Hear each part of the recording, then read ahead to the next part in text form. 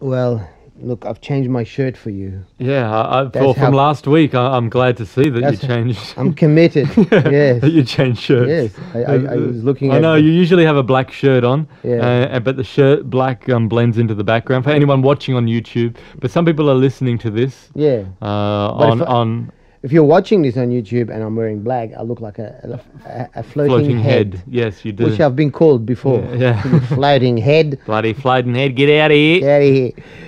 Yeah, so it's been an amazing week again. Another And, amazing week in yeah. in this Corona world. Yeah, the Corona world. Should have an amusement park. Corona world. Yeah. Look, it's Mr. Sneezy. Yes. Let's go on the snot ride. Everyone lining up to go in though has to be 1.5 meters apart. Yeah. Yeah. If you got to be either 1.5 meters apart to get on this ride. That's right. It's the 1.5 meters. Some scientists decided that's they measured it. Yeah, the virus goes like yeah. 1.4 meters and goes, fuck it. Yeah. That's it. I've had enough. I can't go any further. But some guys come out and said, no, 2 meters is probably better than 1.5 meters. There's going to be someone else that comes out and goes, look, 3 meters is probably better. 5 kilometers. 5 kilometers is probably better. See, the RSL had something. Is it 5 kilometer radius? That's true. That was it. That's good. It was like they were ahead of their time. Yeah. Yeah. Well, so some RSLs, people are going back to them. They're going back to the... I don't know about cinemas. I don't know when that'll open up but again. RSL clubs, God, it's like it's like a one virus.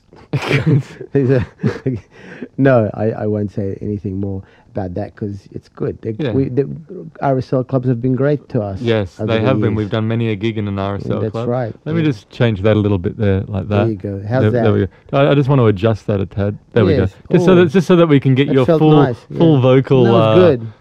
Full vocal range. That's coming right, through. because I might say something of importance. Yes. It hasn't happened At yet, some but point. we At never some know. point. Mhm. We're waiting. What about TV? Have you been watching much TV during this? No, not really.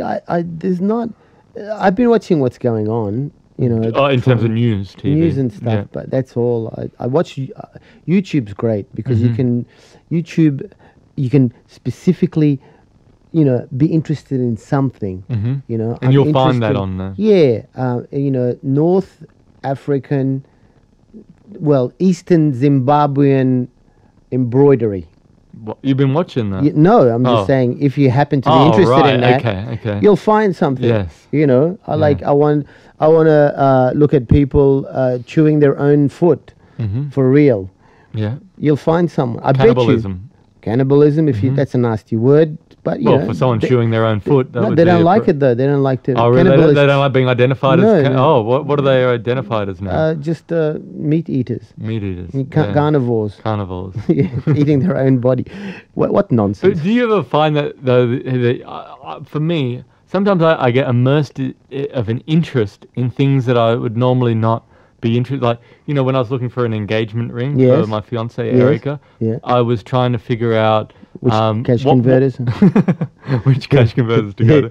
No, what sort of diamond to get for it? Yeah. And I just immersed myself into the world of diamonds and figuring out all the different cuts of like the 4 C's, cut, clarity, and so on. Oh, there's another C. That you call the salesman. You want to charge what? There's a 5th C. Yes. No, and cut, clarity, color, and cut, clarity, color. What's the 3rd C? There's a 3rd C. Oh, don't tempt me. You're tempting me now. It's like, this is dangerous territory.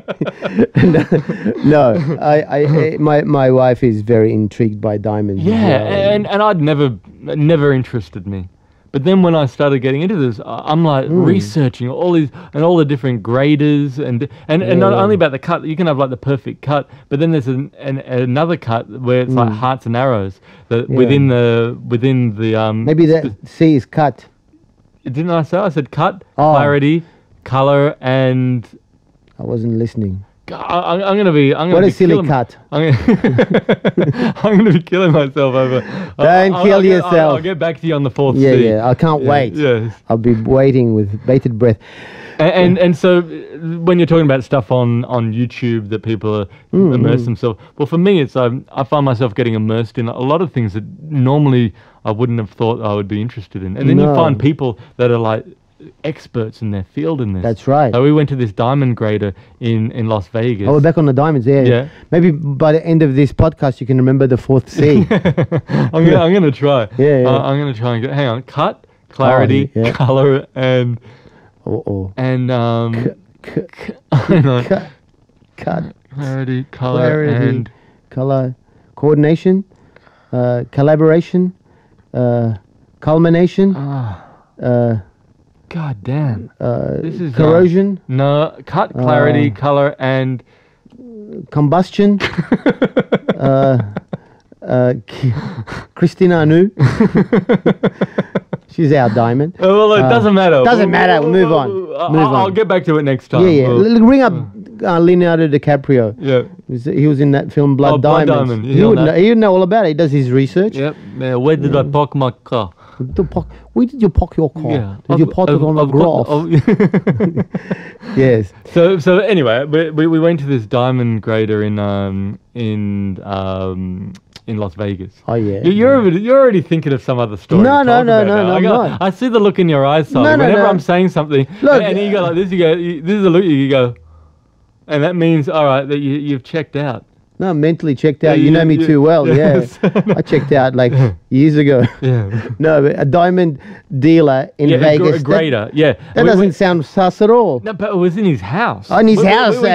We thought it was, but his house was all decked out. He's got all these different machines. Yeah, because he scammed people like you. But the thing is, like, it's under lock and key. Like, you go into a holding gate to then go into the house, and yeah, we were talking to him about it, like going, hang on, has anyone ever tried to like stick you up, or is this, this seems like a, it seems like a very vulnerable position to be in where someone's, and he goes, no one can get out of the house. And then he starts talking about how he's a martial artist, and then Erica went back there because I had to come back to Australia. She went back there by himself, and he pulled out the big blades, and he's got these massive like martial arts samurai swords. Yeah, but they're for martial arts, like for whatever kung fu that. You do realize in America they got semi-automatic weapons that would destroy anyone with knives. But if you're that close and this guy's got the knife all ready to go, you can be really quick with that, as opposed to pulling a gun out. So in those close quarters with a knife, if you know how to use a knife, it can be as devastating as a gun in close quarters. Or it could be productive. You could shave someone quickly. Yeah. It doesn't all have to be violence. Yeah. You always resort to violence.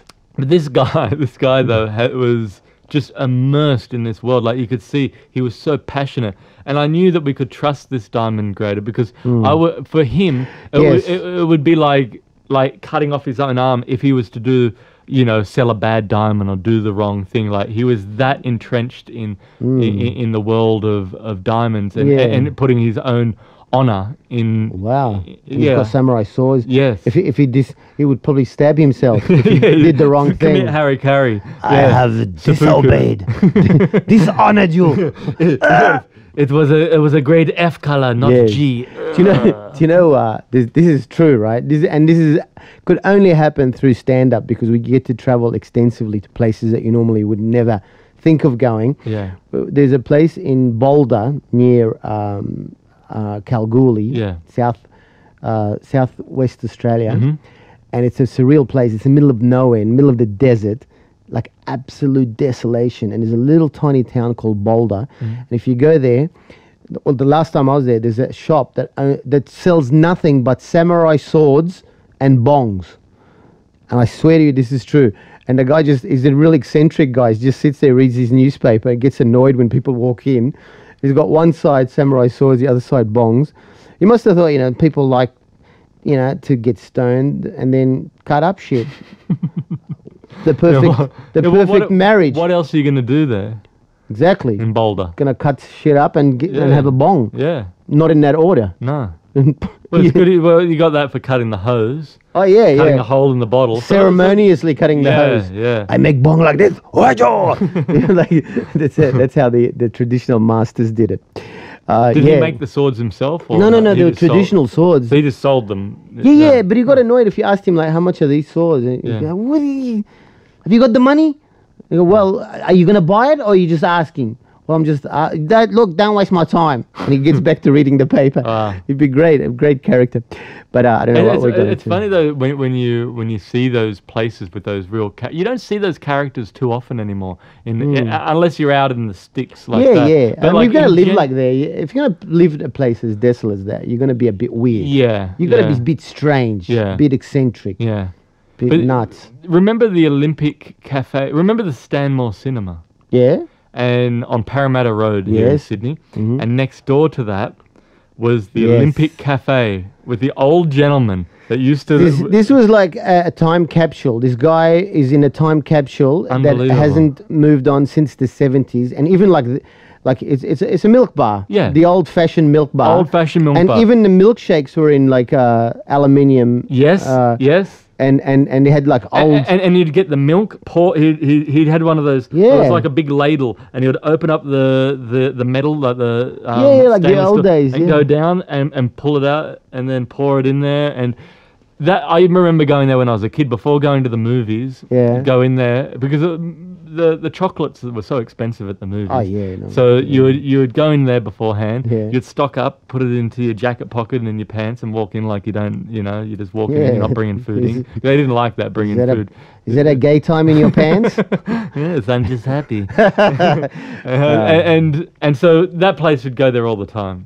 Yeah. I went there the last time I went there was maybe like 4 years ago. Yeah. Still open, and he was still there. You know, look, going to that shop, and I've been to it myself. It's like it is like it's a time warp. It's like a time warp. It's not. It's almost like it's not even there. No, it's like you're going to he's experience. He's got all the packets up around that haven't changed since the 70s. Yeah, the old signs and the actual original packets for like a box of like flake. Or a box of like flake, yeah. And it's all sun faded. And he's got the old signs. And now what's the now his wife used to sell samurai swords and bongs. Yeah, she used to be that. She passed away. Oh, okay, yeah. And it's what they used to do together all the time. So he would always be there every day until late at night. I would drive down Parramatta Road some nights and look in. The front door was open, and that one lone light was on, hanging there, and you could see him just standing waiting. Lonely people. Now the health board. It's called the Olympic Cafe. Yes. Oh, the Olympic. Yeah, the Olympic Milk Bar on Parramatta Road. On Parramatta Road, Yep, near the corner of Parramatta plug. Road and Johnson Street. Yes, it's my uncle. And no. And we would drive past, have a look. There he is. Yeah. The council came and shut it down, or the health board shut it down. Mm-hmm. I was so sad. I thought, it's been closed for so long. I thought the guy is probably passed away now. It's probably for the best. Now, Erica and I went to get some food across the road. Oh yeah. I look over, the light's on in there. We walk over there. I'm looking in there. The light's on. No one's home. And so I just get the camera out just to record a bit. Yeah. I've got the footage. In fact, I'll put it on the YouTube of this podcast. Put it on. I'm going to put it on. As proof. He walks. There's this dark doorway. Yeah. Suddenly, this figure appears in the doorway and walks out. He's there. It's him. Wow. And he looks and then goes back in. And maybe it's Jesus come back as a milk bar attendant. Yeah, maybe. From the 70s. But when we were younger, insensitively, we referred to him as Dracula. Cause he looked like, Nosferatu. Yeah. And I remember and when I went back years later, I was talking to him and I said, I used to come here as a child and I used to buy, and he goes, everybody says that. and then he ate your neck. He bit you. But this was so sad though. After when I saw him that night come out and go back in, he got a cup of tea and he just walks over and he just sits down and he waits behind the counter like he used to wait for someone to come in, and the store's closed. And I thought his wife has passed. I don't know if he has children or not, but he just sits there and still goes through the routine that he would as if the store were open. It's a very uplifting story. Yeah. It's good. I feel.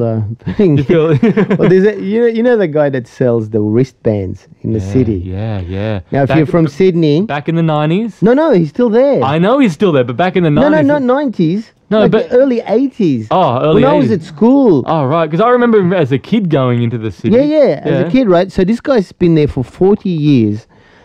Literally, or even longer. He's an Indian guy. He looks weird. He's got this trench coat. Yeah, it would always be like a khaki trench coat on. Yeah, he's got a trench coat on, and when he flashes it, it's nothing disgusting. He's got all these wristbands. wristband that he's made. Now, braided. I swear to you, I have not seen ever anyone buy it or even approach him. No. He just comes in and points it at like this. And Kate, my wife, felt sorry for him. So I told her, I said, this guy's been around since 82. He used to be out inside the George Street cinemas. Yeah, he still hangs there. And then the old Regent theatre that used to be there next to KFC on the corner of Market and George. Yeah, he's a dark guy with a gigantic nose. Yes. Looks like Dracula. Yes. Maybe, you know. He's more of a Middle Eastern Dracula. A Middle Eastern Dracula. A Mediterranean Dracula. Mediterranean Dracula. And my wife went up and said, she felt sorry for him. I said, he's been doing this. I've never seen anyone buy one of those wrists off. And she said, she went and said, hi, how much are these wristbands? Because $108. What? She went, what?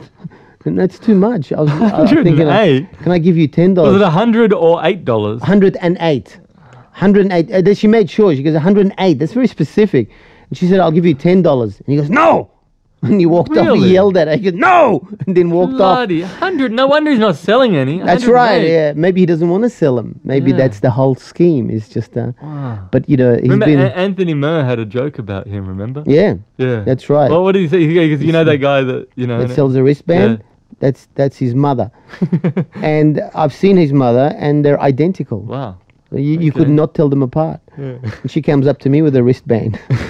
No, it's not Anthony's mother. I reminded him of the joke, but he had a extra tag that he put on that joke, which he didn't remember doing. Yeah. But he said, you guys, I saw that guy in a back alley in Glebe, and he had the guy playing the drums. There used to be a guy who played. No, it was like plastic containers and like aluminium containers. Yeah. But he actually got very good. Yeah. But he said that was like the guy who sells the wristbands. The guy on the drums was like his support act. Yeah. I saw him in a back alley in Glebe. I think they're on tour. Yeah, he used to do that. Yeah, he did. Yeah. But it's good. Making fun of the misfortune is always a good source of comedy. No, there was another guy who lived in Burwood. I used to go via Burwood when I went to school a long time ago, and he would just laugh. He would just laugh and laugh and laugh, and then if he saw a woman with big boobs, he'd go right up to her and point and laugh. And go, and then I saw him do this once. At least he's laughing. Usually non-stop. People are swearing, but at least he's happy. He's happy. His imaginary friends are good. Yeah. They're not nasty. Yes. But there was this bakery, and it was middle of summer, and I'll never. You know when you just remember things, little moments from your life, and you go, I'll never forget that as long as I live. I don't know why my brain retained it, but it made me laugh a lot. I knew the guy. I never really talked to him, but I used to observe him. He's like, interesting character. He used to walk around laughing, pointing at people. But there's this bakery where these young girls would work, and it's like literally 35 degrees, and they're sweating, and it's just dirty and really hard work. And he's looking at the bakery through the window, and then he knocks on the window really hard. Everyone looks up, and he gives them the finger, and then laughs. And walks off. That remained with me. That's one of the. That's great. You don't see a lot of people like that. You don't as much as you used to see them. I remember as a kid seeing characters like that all the time, especially around Balmain where I grew up. Yeah. But now it's rare. I love those people that upset the mundane day-to-day. Me too. Whenever they got onto a bus and people couldn't escape them, that was always the best. This is another story. There used to be a guy who used to have a trolley. Not a trolley, it was like a wheelbarrow. Do you remember the wheelbarrow? You remember him? Oh, no. I remember the wheelbarrow, but what... I remember a wheelbarrow. This is specific. It's not a general story about wheelbarrows. You just said, the guy had a trolley. No, he had a wheelbarrow. You remember? I'm like, yeah, I remember the wheelbarrows. The wheelbarrows. No, this guy had a specific wheelbarrow. Yeah. And it was like made of wood. Right. And he had a helmet on. Right. And he used to push, had all his belongings there, and he'd push it. And he'd look up, and he'd had like a hunch, like he hunched over. And I did art at school because it was a bludge, 3-unit art. Yep. Because he did nothing, and I didn't want to do anything, and this suited me fine. And one day, one of the assignments was go to the city and take photos, right? And I was with my friend, Cameron Henderson. And Cameron is this really, it's kind of like you know, very, very empathetic and, you know, wants to see the good in everybody. And this is on Elizabeth Street where Hyde Park is. Yep. And we're across the road. And he goes, man, I see that guy a lot. He's pushing you. I mean, you wonder what his story is, you know. You know, if we, I want to take a photo of him, but I'm gonna go and ask him first. I said, okay. So I stayed on the one side of the road. Have I told you this story? No, I'm just laughing Yeah, already. Like you're sort of holding back. Okay, Trevor, go and ask him. I mean, Cameron Henderson crosses the road. He goes, I'm sure all he needed was someone to talk to. Yeah. He walked, and all I see from across the road is him walking up, bending over, talking to the guy, and the guy just turns around and swings at him and punches him right in the jaw, like almost knocks him down. Then bang, and then like a real hard punch, and then kept walking. My friend came back with the camera, fractured jaw. Would have been great if you had a camera and got that shot. I didn't think I was. That would have been perfect. Now you tell me. Yeah, you No, it probably would've would been have got the art prize for school. But it just took me by surprise. Wow. He just bang, plucked him in the head. He stopped being empathetic after that. Yeah, there's just seeing people like I said on the buses. I remember a guy on the bus and he had one of the old-fashioned head things, headphones. You know, the big ones. Yeah, the big one, and it had, before people wearing. And it had the big sort of wire bit over the top with a bit of like vinyl plastic over it. Yeah. And he had the coiled cord coming out, and he's like dancing and just loving the music. But as I look closer, flailing around was just the cord, the coiled cord. It's not even plugged into anything. Even plugged in, and he was on the bus just having the best time listening to. Fantastic. Yeah. It's Bluetooth before Bluetooth. Yeah. Bluetooth in his head. Yeah. That's fantastic. But you know, look, remember I told you before that, and as you well know, actually, I don't have to tell you, but amazing coincidences happen to me, and always has, like in my entire life. You know, like you think, what are the chances of that happening? I was once performing at a place called Glen Innes, and it was me and my mate Jay Sullivan, and Jay was the support act, did his bit. I went on. And it was a full house, like about like 250 people. It wasn't huge, but it was full, and it was nice, lovely audience, and man, I can't believe.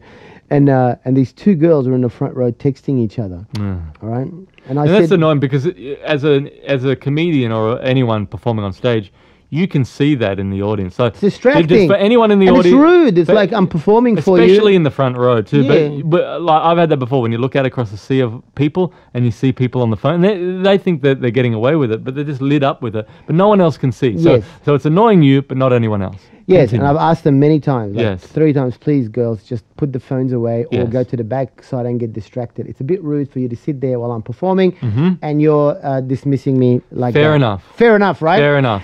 Anyway, they kept doing it. So, you know, in desperation, I went down, got the phone, and I said, and I've done this before with you, and it's always worked. You know, when you call someone from the contacts, I'm strolling through her contacts. She's got hundreds. I said, let's call someone.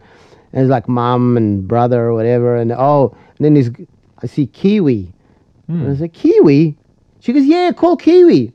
Should I call Kiwi? I said, yeah, all right, I'll call Kiwi. Kiwi, they're nice and fluffy, you know. Yeah, Kiwi's, you know, and it stood out because it wasn't a name. Yeah, you know, it was just Kiwi. Sure. And I thought, I'll ring Kiwi, and I ring Kiwi, and on stage, and put it on speakerphone, and Kiwi answers, and I said, hey, g'day, Kiwi, and he goes straight away. He goes, is that you, Akmal? So I thought, okay, he knows me. How the hell did he know? Oh, he knew your voice. No, he knew that it's a small town. So I was the performer on. And there was a show on. Yeah. His friends are there. Okay. So he knew that they were going to see you. He must have recognized my voice. All right. So I thought, okay, he knows me. We can play around. Yeah, sure. I said, where are you dickhead? Where are you? And he goes, what?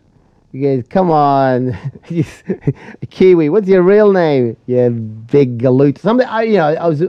Yeah, you're on stage. You're in the moment. You went to town on this guy. I went to town on this guy. I can't remember exactly what I said, but then he pauses, and I'm waiting for a laugh. You know, we're having a good time, and everyone. I should have known because the people in the audience are putting their heads in their hands and shaking, and they're going. They're giving me the signal not to call Kiwi. All right. And I'm going. He goes, mate. If I come over there, I'm going to break your legs. And I was he kidding? Well, I thought he was at the time, Oh, but he you went wasn't. further. Yeah, he goes, I'm gonna break your legs. And I said, well, where are you? You chicken. You're chicken. You're scared. I reckon I could take you. You sound wimpy. You know, do you have a small dick? Stuff like that. Yeah, sure. All that stuff, Yeah. right? Anyway, I close it, and I didn't realize that Kiwi is the most violent person in the town. He was banned from playing footy for punching out the referee and knocking him out cold. The ref? Yeah. Not even the opponent? No, he punched out the ref. Wow. And he's been banned for life. He's been in and out of jail, and he's a big lad, like gigantic. Apparently, like, you know, like He's a Kiwi. He's a big, like... Yeah, but bigger than... This is how terrifying he was. When he showed up, He came to the gig. He came to the gig. I'm on stage. I'm oblivious to this. So what, he came into the room? No, he came... Into the venue? It was like a club. Right. So he came into the club, and this is how terrifying he was. The bouncers got scared and hid. When he turned up? Yeah. Yeah, these country towns, you know, they're not... Yeah. And this guy is, like, dangerous. Yeah. And apparently he suffers from schizophrenia and all. Just my luck of all the people, right? Anyway, I finished the show. Show goes okay. Yeah. I go backstage. So where's Kiwi at this point? He didn't make it in. So did you know that he was here? Made it in, and so the manager called the police because So had he made it into the not theater? into the theater. Okay, No. right. I'm oblivious to it till I got backstage. Okay, you get off stage. I get off stage. Yeah. And there's 3 policemen. Waiting backstage. Yeah. You know, because we reported, and they're kind of giggling, and he goes, yeah, mate, yeah, g'day, Akmal, yeah, you called Kiwi, did you? I said, oh, I thought we were just joking. And the guy, the big sergeant, laughs. He goes, mate, of all the people you had to call, he's the most violent guy in the town. He's the scariest. And I said, what, was he likely to like be violent? He goes, yeah, of course he is. That's what he does. I'm going, oh shit, is he likely to kind of... And there was 2 motels in the place. And we were staying in one of them, obviously. And so he could easily find me. And I got scared, and we drove to the next... We drove to Armadale, which was so like... you just left the... Yeah, we had accommodation. I was so scared Wow. that we drove for 3 hours to Armadale, found the hotel, and that hotel was already paid for. So we had to pay for another accommodation. So I thought, I'm not going to get any sleep with Kiwi, you know. So you figured Kiwi would track you down? Yeah, he would have. He was looking for me. The reason he left the club was because the cops showed up. Did they give you an escort? No. The cops? They were laughing. They were laughing their heads off. He goes, mate, you're so unlucky. Mate, of all the people you could have called. But of course, that's going to happen to you. But that's the thing, man. I'm cursed. I don't know, but it makes for good stories, good material. I guess. But you always, no matter if it's live shows on TV, there's always something that's going to happen with you. Always something, man. You told me, refresh my memory. You were on a TV show, right? Yes. It was is it Kylie Kwong? Kylie Kwong, the cook. Kylie Kwong, the cook. They don't like cook. They have to say chef. They like chef. Yeah, okay, You're the cook. Or you're the. I guess all right. Kitchen hand. She's a kitchen hand. You have line chefs and then you have cooks. She's quite well known. She's the Chinese girl. She's really ABC. She has cookbooks and stuff. Yeah, Is it ABC that she's on? Yeah, she's got a famous restaurant in the Cross. Okay. And she was doing a show. Yeah. And the idea of the show was you cook something with Kylie, and then you invite your family over, right? Yeah.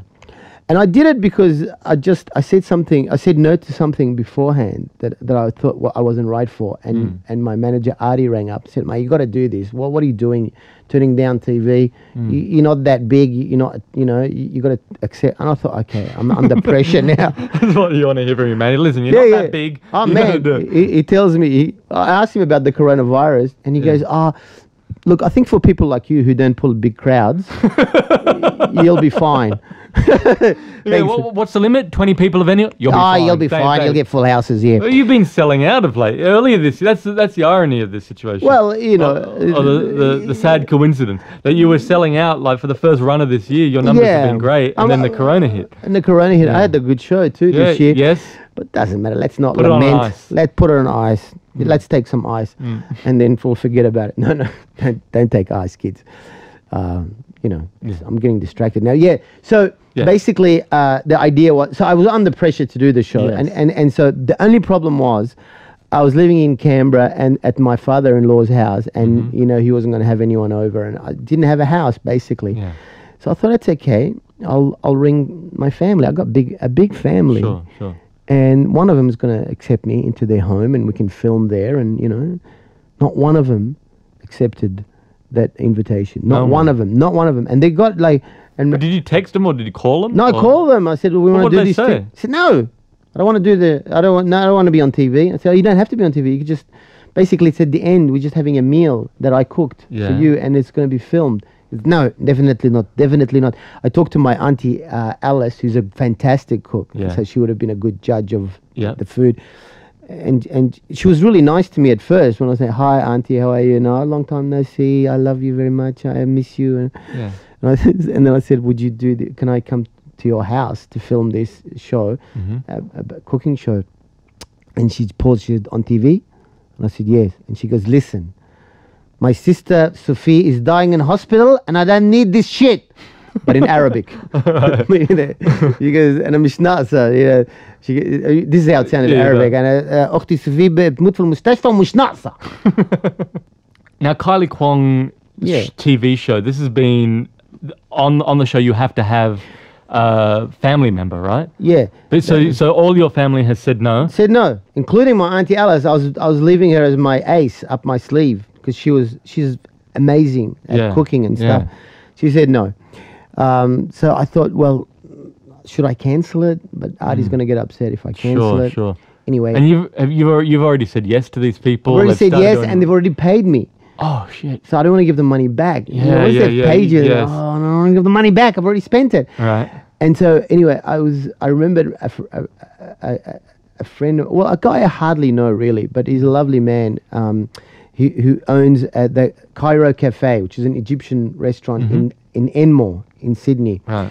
So I went up to him and said, I'm filming this thing. I don't know. My family all said no. He goes, well, you can.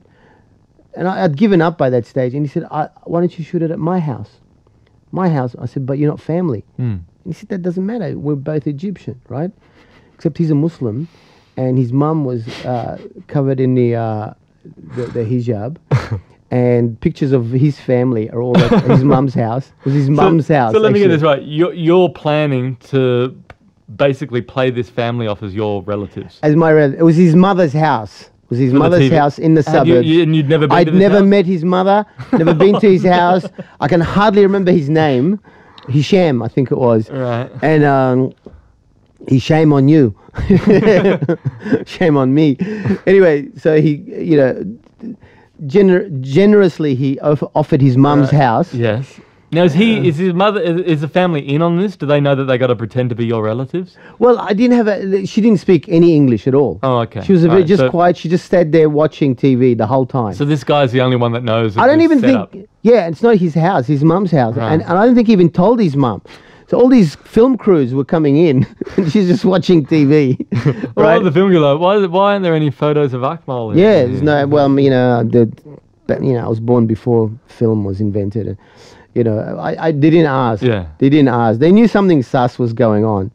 Well, when they saw it, because did they know that you were Coptic? Well, Coptic Orthodox and not Muslim?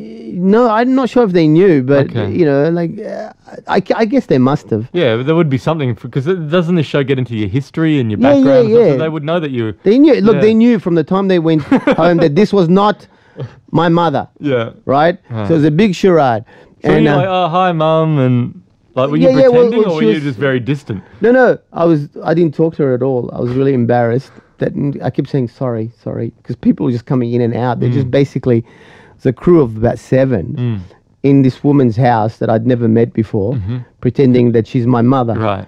Right. Anyway, it was really funny because they knew that they must have known I'm a Christian, because every time she appeared in shot, they'd ask her to move. Oh, really? They'd be talking. Right. So you reckon they were onto it then? Yeah. Okay. So anyway, but they said you have to have someone from your family. I called my Auntie Mona, Auntie Mona. She's the only one that said yes. Is this Auntie Mona in Melbourne? Yeah. Yes. She lives in Melbourne. I've been there. That's right. You've been to her house. She's a very good cook. She's an excellent cook. Yes. There you go. See, Yes. nothing I say is bullshit. And they flew her over, her and her daughter, and put her up. Oh, that's nice. I flew them up from Melbourne. Yeah, but so Did they come to the house? Yeah, they came to the house pretending to be, because we had to fill it. You know, it can't be. But did they talk to this lady whose house it was? Yeah. She knew she was Muslim, Right. and they talked to. They got on really well. Okay, so it could seem like that they were maybe family. Yeah, Okay. yeah. Anyway, so the food comes out. We're all. I got my friend Sam as well, pretending to be my cousin, and all that. The whole thing was a lie from start to finish, right? And anyway, I had this basbousa cooked, which is like a sweet. So the idea was, oh no, I forgot another bit. Oh, fuck, no. this is worse. Yeah. I'll tell you the beginning when we because you had to pre-film stuff, right? So before that, they said, okay, we want to basically relive your childhood with your mother. Was your mother a good cook? I said, yeah, my mother was a great cook. And she goes, okay, is there a place that she took you to go shopping? Right. Is there a place where she bought the food? Yeah. And I said, yeah, there is. And she said, and she goes, so did you buy the food with her? Is that how you learned to be a good cook? I'm not a good cook. I don't cook. But I was lying to get the gig. Sure. And I said, yeah. And she goes, okay, can you give us the address of the shop? I said, okay. So anyway, I went to the online. There's a place in Bankstown that sells like these herbs and spices and stuff. And I said, yeah, that's the shop. Anyway, we're at the shop one morning. This is before the dinner and everything. Okay. This is just the prelude. So this is a prelude to them knowing that this is going to get worse. Yeah, right. So and they go into the shop and they go, this is an amazing shop. Right, wow. So you came here with your mum when you were a child? I said, yeah. And so they were buying it right up until the end of the shoot, where they talk to the owner of the shop, and they say, wow, so you must have been here a very, very long time. He goes, no, 6 years. He goes, 6 years? And everyone turns to me and looks at me. And I said, but yeah, the shop before that, it was also a similar shop. And he chimes in, he goes, no, it was a laundromat. Oh my God. So they knew I was bullshitting from the start. I said, maybe it was a different shop. I think I got confused. It was a different, that's right. It was another shop in another suburb that I can't remember that probably never existed. And what was Kylie Kwong there at the time? Yeah, Kylie was there. What was her reaction? She's just a very serious person, so she just looked and she was having conversations with the producer. They're like, mostly saying, can you tell Akmal not to cut me off while I'm saying stuff? Oh, really? Yeah, I cut people off. And so the producer comes and says, Kylie said, could you not cut her off? And so as soon as that lie was revealed, she went off and had a conference with the whole team. And I'm standing there with the owner going, I don't know, man. So this is a prelude to all of the other stuff that happened. Yeah. So it just snowballs. So fast from forward here. now Oh, wow. to my friend that I only met a couple of times, who owns the Cairo Cafe's mum's house, pretending that this is my family, because my family betrayed me. And anyway, we cooked this basbousa that I said that I'm very good at cooking. I thought, I'll just learn, I'll just YouTube it, right? Yeah. So I learned it from YouTube. Sure. And did it. And I said to Auntie Mona, so you're going to have to be the judge, because you're the only expert here. Excuse me. And so anyway, they're filming it. This is a big build-up to my cooking abilities. And she goes, but I'm not going to lie. If I don't like it, I'm going to say it. Because I'm a Christian. I don't. I said, of course. But people had eaten it and they thought it was fine. You're confident in this I was dish. confident. It's not that difficult. Right. Anyway, she eats it and she chews it for about 30 seconds, and then suddenly she goes, I don't know what this is, but it's not basbousa. And she chucks the piece in her hand into the plate, and the plate jumps up, jumps off the plate. Everyone's really silent, and I go, oh wow. It's like anyway. So and that not surprisingly, it never went to air. They never showed that show. No, they never showed it. Thankfully, I'd love to see that. I'm show. sure you could. Yeah. That's that for me. I would tune in to watch that. Whenever I lie or try to deceive someone, I'm always busted. Yes, you are. Always caught out. You are. No matter what. you know. But you still persist. I still persist. I'm like Trump. Yes. Exactly. I'm saying, no, I didn't lie. Yeah, but the thing is, you will admit to the lie when caught out, though. Yeah, that's the Like difference. you'll just do a complete 180 and totally. Oh, totally, yeah, no, you're right. Yeah, that's right. You'll commit, and then ask one question. You're like, yeah, nah, you're right. Yeah, no, sorry, I did. Yeah. I'm a terrible liar. I once had a situation with not as embarrassing as. Oh, no, it was pretty embarrassing. It was pretty embarrassing. Yes. I get a call from my friend Clint Patterson. I know Clint friend, Patterson. Clint yes, Patterson, yes. very funny comic. Father of three. Yes, father if of only three. he'd used the condom. Yeah. He'd be much happier. But Clint, who's now diversified with his, he's doing speeches at like conferences on nutrition. On nutrition. Yes. Health, done TED talks. You know. He's, yeah. So this is. He's a doer. Yeah, he's a doer. He gets it done. Gets the job done. He calls me up, right, and he goes, mate, what are you doing on Friday week after next? And I'm like, I'm got a gig. I'm working with Akmal in Canberra. He goes, can you get out of it? I said, well, I don't really want to get out of it. You know, thanks for saying that. Yeah, and he says, mate, I've just got a call from my mate James. He's a producer at Channel 10. His first words were when I picked up the phone, this is the call you've been waiting for. Oh, right. Right. Telstra. And he said that they're developing this new TV show concept. Yes. And they had a boardroom meeting about it. They want Clint as one of the panelists. Yeah. They're looking for a host of it. And he said that my name came up, that they wanted me to host this show. Yes, I remember that. And it's based on like, there's a show in the States called like Talk Soup. And, yeah. So Bat Soup? No, Talk Soup. Oh, it was like...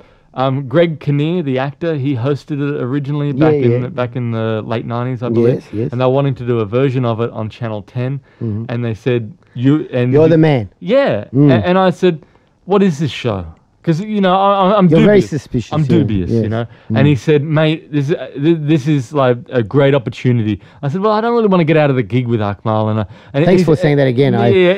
Cut to the real thing. Oh, mate, I was looking for some reason to get out of this shit gig. Yeah. And so he says, mate, you wanted to do this. And these were my words. I said, I hope this isn't one of these shows where they commentate on fashion and Kardashian and all that shit. I don't want to do it. I don't want to do it. Against that. Yeah, I'm against that. Right? And he said, mate, it's not about that. This show's going to be great. You know, got to come in and do it. So you did it. So I go in there. Yeah, and I'm waiting for you. So Where's Joel? Yeah. Where's Joel gone? So jump cut. Selling his soul. That's what he's doing. It's a Friday, you know, the Friday after the next. Yeah. Clint's not there. He was meant to be there for this. He's running late because he was coming from a corporate gig. He was working with me in Canberra. He's stiff chap. I'm there in the studio. Yeah. Clint walks in. I've got first of all, this is what I was kind of put up. I was kind of, oh, this is kind of sad. The guy holding the cue cards for me to read off of was Jonathan Coleman. Oh yeah, Jonathan. Remember him? Yeah, I know Jonathan. In the 80s, he was like huge in radio. Radio guy, yeah. Yeah, and then he went to the UK. Simon Townsend's Wonderworld. Yeah, and he was huge in radio in the UK. Yes.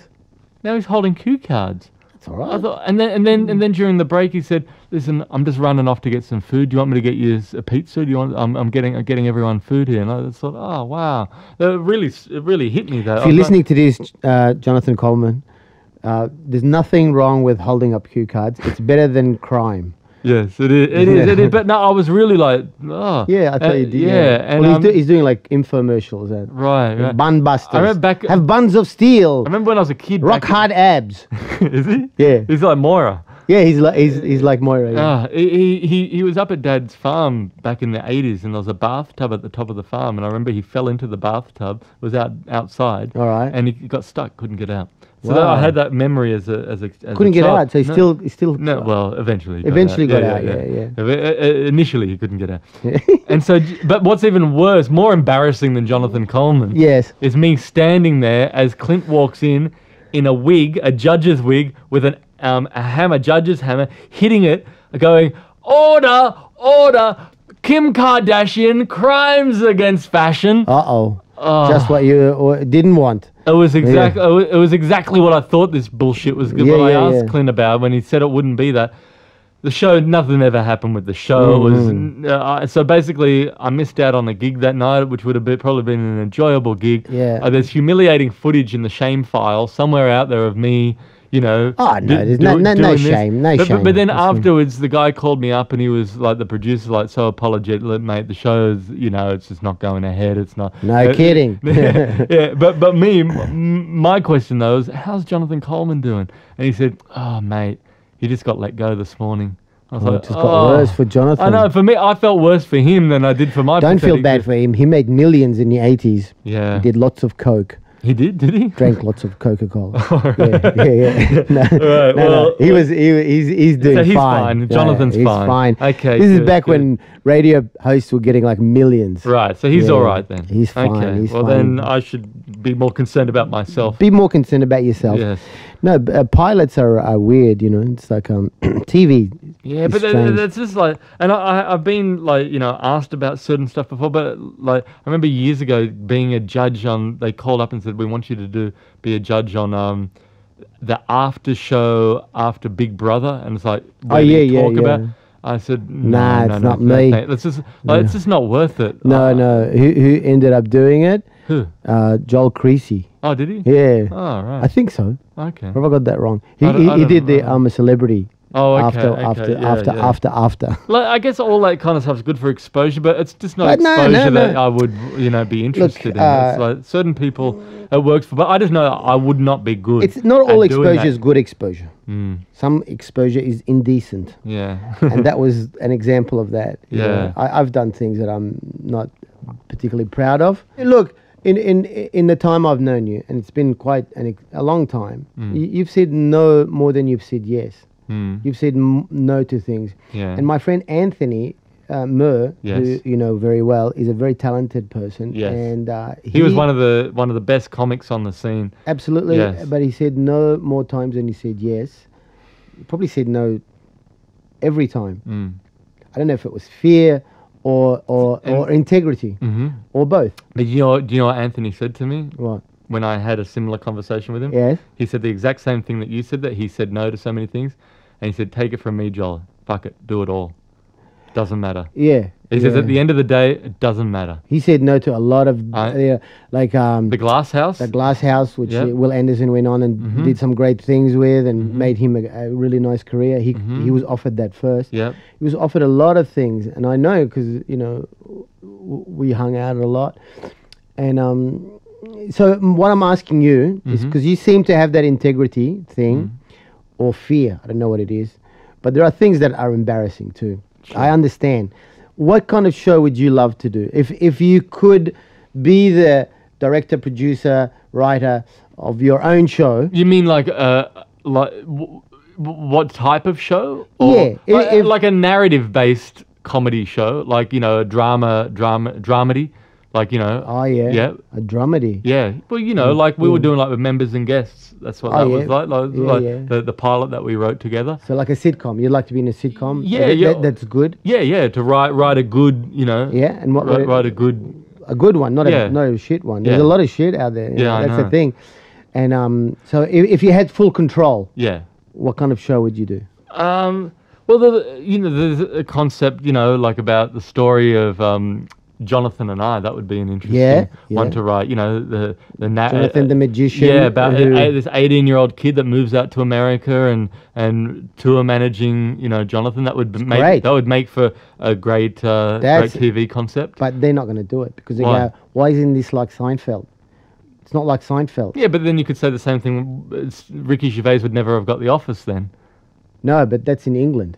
Yeah. I'm talking about Australia. No. But you'd make it in the States. Oh, you'd make it in the States. Yeah, then that would go right. Then No, you should- because a show like Seinfeld would never have got made in Australia. No, Not that's in the right. first place. Because people who run TV are idiots. You know, people who make the decisions. That's one thing They I've don't learned. know. So Yeah. what have you learnt in your life, Akmal? One thing: people who make decisions on Australian television are fuckwits, and that's why there's no originality. There's nothing new. There's nothing. It's all stolen stuff. It's all like, oh yeah, let's do it like that because that did well. Yeah. But where's your sense of adventure? Where's your sense of risk? Yes. I can't take risks. I'll lose my job. Yeah, no. It's Gotta pay the mortgage. We need a blueprint. Need a of it- blueprint, of something it- that of it works. having been successful Yeah, before. yeah. Yeah. They did something like Seinfeld, but it was so bad. Who? In Australia? Yeah. What was it? It was similar sort of thing, and this guy had a dog, I think, and Really, when was this? or did I dream that? I don't know. Maybe I dreamt it. Yeah. I mean, I do get confused occasionally, especially Yeah. these days. But something of a narrative, or, of course, like writing a film would be great. Yes. That'd be a, That's the Holy Grail. Yeah, And it's already been written. although these days, I don't know if film is the holy grail anymore, because there, you look at the quality of TV that's being written and Yeah, directed and acted now. Just as good. Just as good, and even more in more depth than a film. Because Yeah. you get a show like, say, Breaking Bad. Yeah. That would never work as a film. And like Bryan Cranston, who played Walter White, the lead character in it, Yeah. he said that the character of Walter White, the character arc, could never be communicated in a film. Too short. Too short, because from where he comes from to where he ends up, that is a big jump. And you couldn't do that in 90 minutes. No, you couldn't. But it will never be on the same stature as like a film like, say, Citizen Kane or Apocalypse Now or The Godfather. Godfather, yeah. That comes and goes because it's more disposable than one piece of art that just has a beginning, middle, and end within a film. Sure, and that is and that is a big concept condensed into that is difficult to condense something like that into. But something like this too. I enjoy doing this podcast. Oh yeah. Like we don't get paid for this. We No. don't have any sponsors. Where You we don't? No, I do. You do? Yeah, I've been paid. What have you been paid? No, I haven't been paid. Some I go side paranoid scam there. going on. But like I just do this because we enjoy doing it. Yeah. But to do something like this, like in some kind of format, I don't know what other format we'd do this in. This is kind of what we do. Kind of lends itself to not much, being a podcast. Because someone said the other day, "Oh, it's great. You and Akmal doing this podcast. You guys could do a radio. You could get on radio." And I thought, well, I kind of prefer doing the podcast. Like, radio would pay a lot more. Yes, we'll pay a Radio lot would more. pay. Well, more than nothing. Yeah, I think we can achieve that. We could get Yes. $2. All right, Yeah, you paid well, a lot you more. just wow. 200%. Just 200% more than you were earning with yeah. Akmal. Yeah. It's actually costing me because I have to drive from Canberra. Yeah. So, but you have to do things for the sake of doing it as well. Yes. As long as Yeah. So there's a part of So when you getting back to your question, am I doing it because of integrity or fear? I don't, a bit of both, I think. Yeah. Bit of both. It's not what I asked, but that's a good answer. That's what you asked before. No, I said, what kind of show would you... No, but before you said that, your question was, why don't you do that? Is it because of integrity or fear? Oh, yeah, And I was yeah. getting back to that part of it. I'll take that back. Yeah, I thought I answered didn't I not answer the other question? Oh, of you what sort of did, show you I did, yeah. Or something like Clive James. I love Clive James's stuff. Like when I was younger, watching his postcard series, like postcards from Bombay, postcards travel from Paris. shows. But just like the way that he would travel, and like Anthony Bourdain used to do. But the Clive James, when I was a kid watching his stuff, I loved watching that. And imagine travel shows now with coronavirus. No. Well, let's go across the road. Look at the neighbours. Let's travel to Woolworths. What language do you speak? We speak English, dickhead. Oh, Yeah. thank you. Okay. Nice Yeah. talking to Thank you. Yeah. And that's the show for this week. Yeah. Next week, we go to Harris Avenue, just around the corner. Yeah. We're keeping our distance. Yeah, yeah, but something like that would be, or just Clive James's show that he used to have, the interview show, and like anything that Clive James used to do, I think would be. He was brilliant. He was, yeah. He's He's a very funny man. When he said he was given, he died now. Yeah. He died of cancer and leukemia. Yeah. And they said to him, "What's the worst thing about not having, having limited time?" He said, "I won't see the end of what's the show with I shouldn't have started this story. What's the show that's Shakespearean one? It was like really big. Game of Thrones. Game of Thrones. He said, I want to see how if I can just live to see the end of Game of Thrones, I'll die a happy man." Well, he would have died a happy man because he did. Oh God! He died last year, and wonder if he was disappointed after the end of Game of Thrones. You go, "Oh, I'd rather live." Actually, yeah, I could have done without knowing that. Yeah, it's a shit ending. Well, it's funny you mentioned that because just this week been reading his one of his last books, which is called Play All, and it's about through his illness he watched the box sets of all these iconic TV shows and then comments about them, and just gives like amazing insights into his they're not really reviews, more critiques on these different shows. But he spoke of these revering the writing in these shows like of Sopranos and Deadwood and Breaking Bad, and saying that they are like the modern day pros. Really? That well written and that communicating the human condition so well. He was on a hell of a lot of morphine at the time, so maybe the TV wasn't even on. It's really amazing. So well, I'm glad that we have had people like that to entertain and inspire us. Yeah, and the thing is about acting generally. Are we talking about Ricky Gervais taking the piss out of the Golden Globes? Oh yeah. And I admire him for that, because people who do, people like, they just think too much of themselves. There's too much sense of their own importance, and you go, wait, I know you're just acting, you're just playing around. The good ones like Marlon Brando said, that's just nonsense. It's just well, Brando wouldn't even turn up for award ceremonies, whatever. He saw for what it is. But when people take themselves too seriously, you go, maybe you're just bullshitting, right? When we were on radio, we upset Russell Crowe. Imagine how hard it is to upset Russell Crowe. What would it take for Russell Crowe to lose his temper? We were on radio, and did we do this already? No, you haven't told me about this. No, and my mate. This is when you're on Nova, right? When I was on Nova, right? There's like a drive show, it's nationwide, and I got a mate of mine who's a genius, Lee Perry. He's with voices spot on. Absolute genius. His Alan Jones was impeccul. He did Alan Jones for me. He's a wog bashing kit. Yeah, for the Cronulla Riot. The Cronulla Riot. That was the show in 2007. Wow, the festival. But he's brilliant because he doesn't sound like an impressionist. He sounds like the actual person. Those dirty grubs. The wog bashing kit. Yeah, that's right. Wow, I don't remember it, but I remember it being perfect. Oh, was it because it was a skit about the Cronulla Riot? And travel with. Come with me to areas where you can bash wogs, and But he did, he got his voice so perfectly that even after people saw that, I'm just thinking we're probably going to get a call after this from Nick Giannopoulos saying you're not allowed to use the word wog. Yeah. Sorry, go on. I hope so. We'll use it. Yeah, silly wog. No, you can't. Every time you call him a wog, you have to pay him. So people would come up after the show and go, "How did you get Alan Jones to do that?" I go, "No, it's not Alan Jones. It's a guy called Lee Perry." They go, "Wow," because it doesn't sound like an impression. Anyway, I rang up Lee and said, "Do you want to pretend that you're Russell Crowe?" And we're in your house. So I did this thing just for fun, just again, we're going to Russell. This is when he was, when he threw the phone at someone. Oh, yeah, that's right, New York. He was in the hotel at New York, and he didn't couldn't make a phone call or something, and he so threw smashed it the at phone. the clerk. Yeah, hit him in the head. And the guy was bleeding, and then he just paid him off. Saying, "There you go, mate. You shut the fuck up."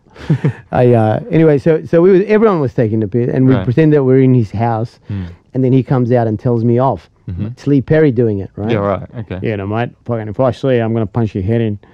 I can't do it good. I'm not a great inventor. Yeah, mate. Russell Crowe. Russell Crowe, mate. Yeah, I'm gonna fucking smash you. Anyway, he said so, and people believed it. People would ring me up going. So they're hearing this on the radio call. Yeah. So people ringing up the station goes, "Oh man, if he touches you," like fans of mine who are like lebs will go, "Man, we're gonna team together and bash the shit out of him." And the secretary had said, "Look, it's just a joke. It's not really Lee Perry." That's how convincing he was. Yeah. But then we get a call from his management. Russell's. Yeah. Saying, "We've just heard this. It's not funny, and don't do that again, or we'll sue you."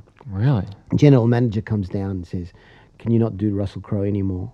Right. He didn't find. It's come from the top. He did not find it funny. He's not amused. No.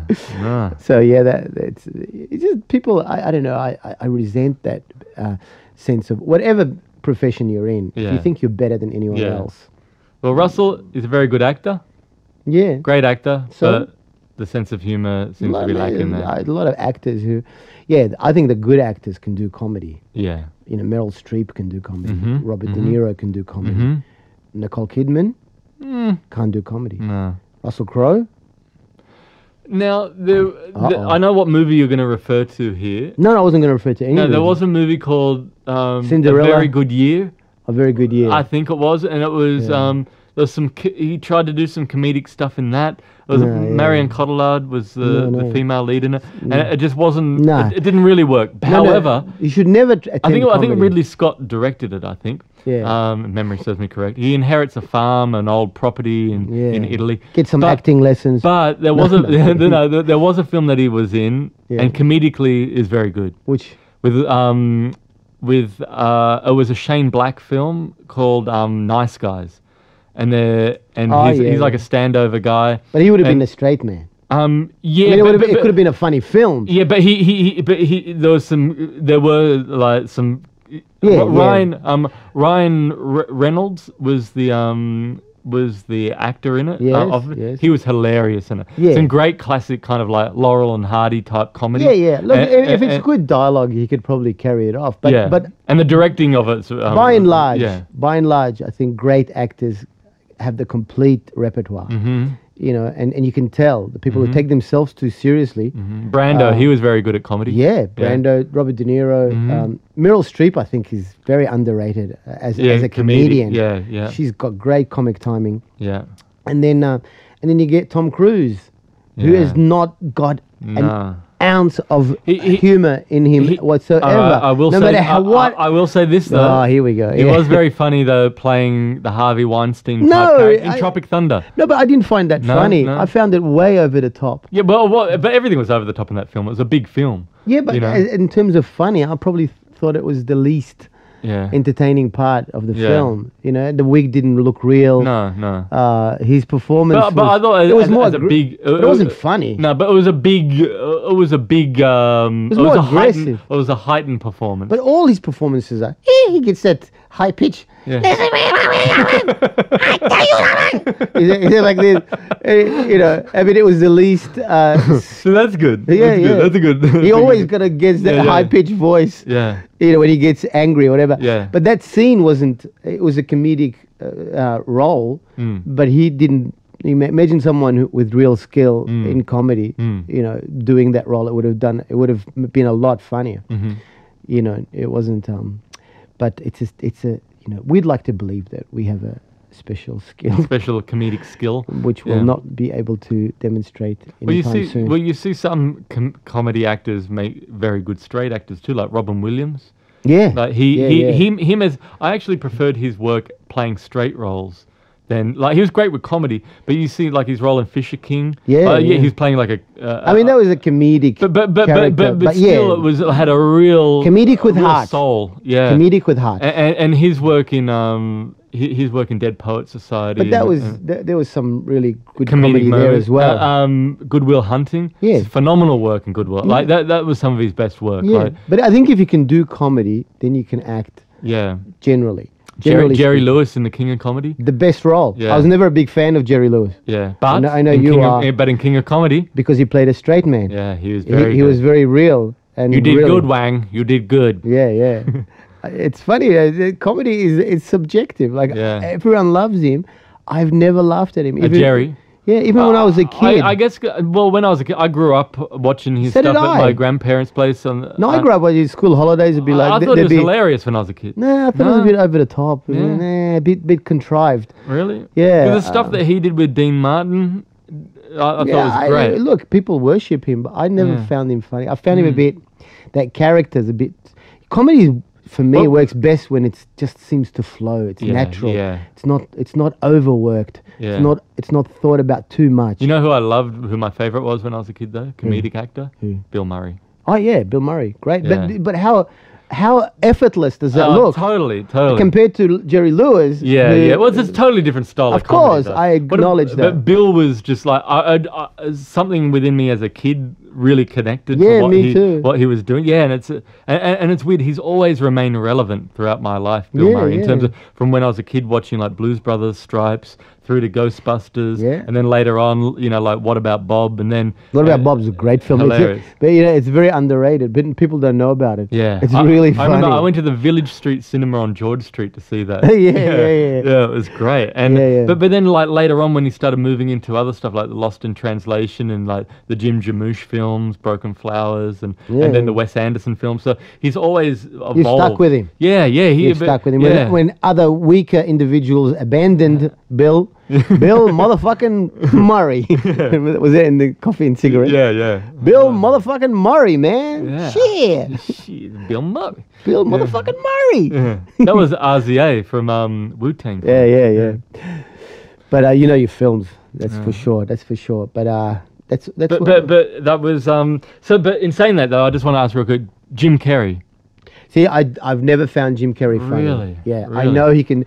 Look, you know. Even in Cable Guy, No, the no. darker kind of comedy. Yeah, I don't mind it. I don't mind it because he is a competent actor as well. Yeah, he's a very good actor. But that over the top stuff, I find less convincing. Right. Because the what about looks- Dumb and Dumber? Yeah, Dumb and Dumber is very funny because it's consistent. For me though, I think, and I agree, it's very difficult to do that kind of heightened comedy. Make it work. Make yeah. it work. But I think someone like a Jerry Lewis or someone like a Jim But not for Carrey me. made it. I think they're the rare few that made that heightened comedy work. Yeah, but For you see, me. Yeah, but to me, someone like a Peter Sellers or Yeah, but that's totally different. But he was no. But I'm just saying that is a style that appeals to me. right. Yeah, That's what I but find. Peter Sellers, like no doubt, Yeah, he was yeah. one of the greats. Yeah, but he looks effortless. Yes. If you watch Clouseau, if you watch Inspector Clouseau done by, one of my heroes, Steve Martin. Steve Martin. I Yeah, mean, he's a brilliant I comedian. didn't see those remakes. He's a brilliant comedian. Yeah. There's no denying that. Yeah. But he couldn't carry it off